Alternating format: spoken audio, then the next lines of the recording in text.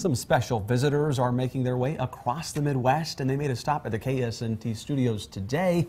The Mayer Weinermobile is looking to do a little good in the capital city. That's right. They're teaming up with harvesters for a food drive at local Dillon's locations this weekend. And you can win yourself a free ride in the Weinermobile by donating a food item. To find out when and where you can donate, head over to KSNT.com. Jace, you and I got a little behind-the-scenes look, and if you go to my Facebook page, you can actually see we went for a short little, about a minute ride. But, yeah, a little loop-de-loop there, but it was a lot of fun. Not a lot of people get to take a ride in there, but I know if you go and you help out in that food drive, that you might be able to win as you mentioned, a chance to at least just get up close and personal and maybe get a wiener whistle, too. Wiener whistle, that's right.